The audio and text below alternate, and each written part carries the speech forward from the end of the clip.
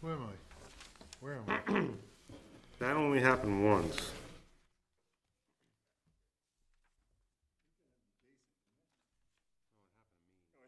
Time ago. Who'd you forget? Mr. Nelson. So I'd like to call together the Scarborough Sanitary February 6, 2015. And we'll start off with roll call. Jason Greenleaf is absent today. Charlie Andreessen has been excused as well. Dave Nelson? Here. Nick Rico? Here.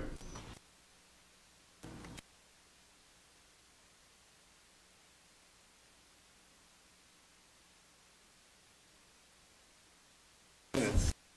Mr. Chairman. January 22nd, 2015, regular monthly meeting minutes.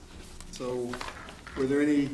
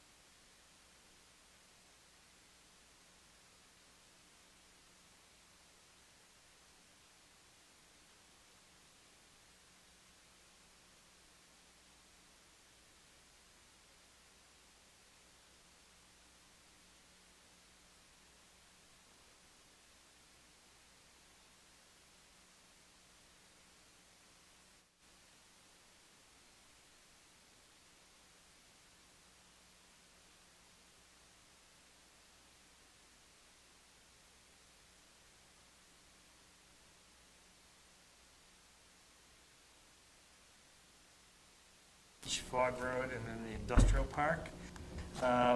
Higgins Beach being the worst of the bunch with a 64% increase is how it calculated out at. And working with the Ted Berry Company to develop a proposal for TV. We'll go after the biggest hanging fruit and see if we can identify some of the areas where the excess water is coming in. A copy of those pump station flows for the month of January is included. No issues were noted on the data provided there. This past month, Gary Howard attended a New Year conference in Boston. I was supposed to attend it with Gary, but that was the week of the blizzard that we had, and I stayed back. Jay Kennett and Rudy Hale attended the Maine Water Utilities conference in Portland. Through Maine Municipal Health Trust, the district's insurance carrier is Anthem Blue Cross Blue Shield, which, as you have heard on the news, had a significant data breach. Anthem will be mailing letters to all individuals whose information was access during the recent Daily Beach. Anthem is also offering credit monitoring and identity theft repair services to its current and former customers. Also available to all our staff is free credit monitoring services through Maine Municipal Health Trust through their employee assistance program. So the majority of our employees have already signed up for this, and we actually had one of our staff received a phishing call already from somebody that's trying to get some data from them with regards to it. They received it at the plant, oddly enough. As you can so imagine, the staff has been working terribly hard on snow removal this past month. They've been doing a tremendous job keeping up with it. Matt Height conducted his biannual inspection of the wastewater treatment facility on the 4th of February. Matt was very pleased with his findings. He'll be following up with a written report shortly. I actually received it tonight. I have not yet had an opportunity to read it. The Pine Point Bridge is scheduled for replacement beginning fall of this year. As part of this project, we'll need to move a small section of our sewer. Once they finish the final layout of the bridge, we can begin that design work. And well, actually, not finally, I have a couple other on this. Willett and Associates were on site on February 16th to begin their audit. They're anticipating completing the audit this month, and we'll have them slated to make a presentation at our next trustees meeting. A couple other things. We had a fire alarm at the blower building. I don't have the date written down, I apologize. But what ended up happening during the blizzard, the wind actually blew a significant amount of snow inside the eaves of the blower building and shorted out one of the heat sensors up in the attic area. The short didn't happen until after the blizzard had completed, which was fortunate.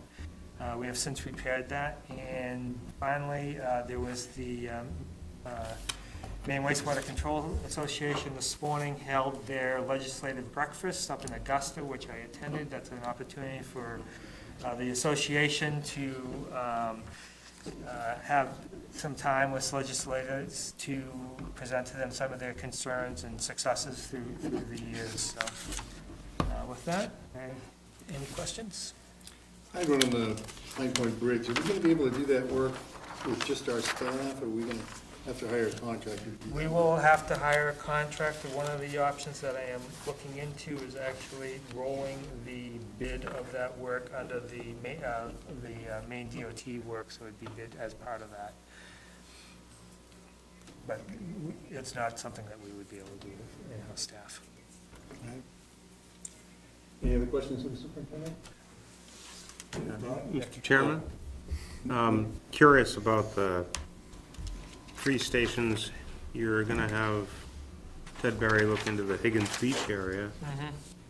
Would we be able to do some spot checking maybe in the Fog Road and Industrial Parkway area this year? We'll certainly do some spot checking within those areas, and I've already talked to our staff to, To target that.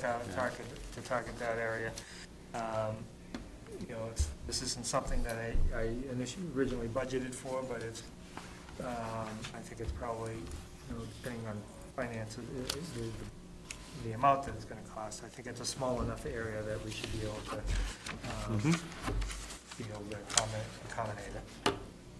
Cool. On the I-9 stuff, do we have any type of testing equipment that is mobile that we can look at flows at different places in our system? No, we do not. We don't have any flow gauges or anything like that. Something that Ted Berry or similar type facility firm would have, that type of. Okay. And when we do the spot checking on the other areas, we'll try to identify what we think and see, put a flow meter up and flow meter down or something. Yeah. And another that I've found in the past to be very successful is you get your back wet during a rainstorm, you just go out and pump some manholes, and a lot of times you can find out where the flow is coming from just by quick visual observations. Okay. As far as Fog Road, hasn't there been quite a few homes added to that out there down Highland Avenue. Would that equate the increase we see on that? Not that much. That's a lot of flow. 28, 30 homes down in there? We're talking an increase of about 8 million gallons. That'd be a lot of flow. Belay the last. What's that? I say belay the last question. A lot of sick people down there. Yeah. A lot of water. Yeah. That's 70 million gallon, equates to about 200,000 gallons a day. It's almost up 15% of our current flow. Wow. Lot. A lot. Thank you. So we'll move on to correspondence. No correspondence tonight, old business, no old business. And then we'll move on to new business on Eastern Village Phase 3A. Valentine Development LLC has requested district approval to connect and discharge into the sewer the wastewater from the 24 lots for Phase 3A of the Eastern Village subdivision. The service wires for these lots were installed as part of Phase 3 sewer extension. Previously, the district approved Phases 1, 2, 2A, 2B, and 3 of this project. I recommend approval with the following conditions. The project is within the original service area. The original lot had an allocation of 52 residential dwelling units, which has been allocated to Phase 1, 2, 2A, 3B, 2B, and 3. Consequently, all 24 lots are subject to the capacity reserve fee. This fee is based on single-family residential dwelling units without accessory units. Any additional homes, dwelling units, or accessory units in excess of this are subject to additional approvals and capacity reserve fees. Current capacity reserve fee per home is $2,896.06, and adjusted monthly based on the engineer's news records construction cost index. Based on the current ENR index, the total capacity reserve fee for the 24 dwelling units is $69,505.45. This fee is due prior to issuance of the sewer permits. Copy of the recorded subdivision plan depicting the amended district approval shall be provided to the district in both paper and electronic format. All sewer services shall have detectable underground utility marking tape placed approximately 3 feet below grade, directly above the pipe. And then sewer permits required for each house, a complete application and associated fee submitted to the district at the time the permit is executed prior to being excavated. No site sewer work shall be completed. Professional surveyed electronic geo-reference CAD drawings, a stamped PDF of the CAD drawing, and a stamped paper copy to be submitted to the district upon completion of the project. Motion to approve with the caveats attached with Chairman. Second. Any questions for the superintendent? We're all okay, David? Yep. Good. All right, seeing no questions, all in favor of approving the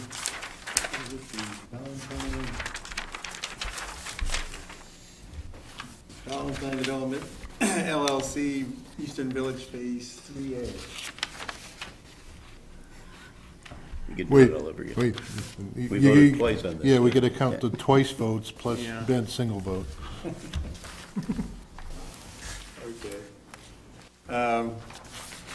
Moving on to public comment. No public, so we'll move on to trustee comment. Start with Seth. I have no comments other than apologizing for being late for the workshop, so good discussion, I'm sure. Nick? No comment. Bob? I also apologize for being tardy to the special meeting, other engagement. Want to congratulate all the great athletes of the Scarborough school system competing in the recent competitions. We've done very well.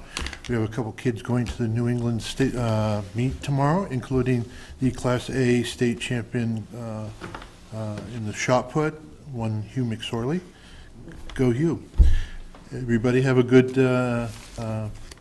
what holiday we got? St. Patrick's Day coming up, and we'll see you next month. Dave?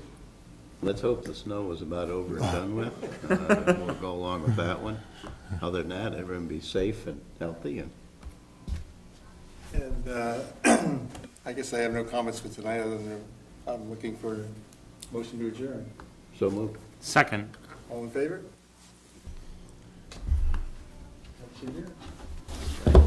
You were second? Yeah. Dave was? Dave was the mover. You need a third? No, I'm good.